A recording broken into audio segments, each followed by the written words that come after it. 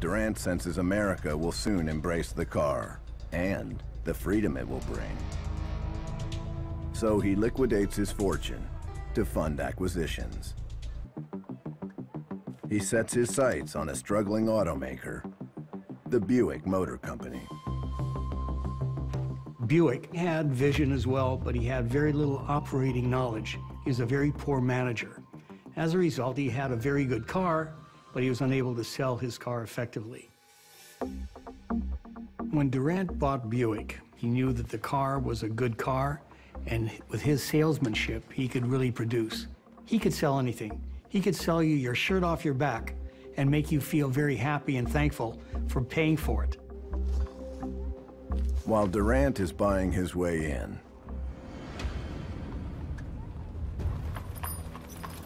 Henry Ford is building his company from the ground up.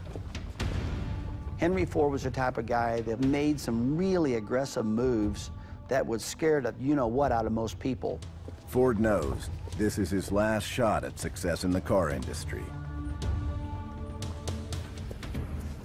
So he sets his sights on teaming up with two of Detroit's rising stars. John and Horace Dodge. I noticed your work.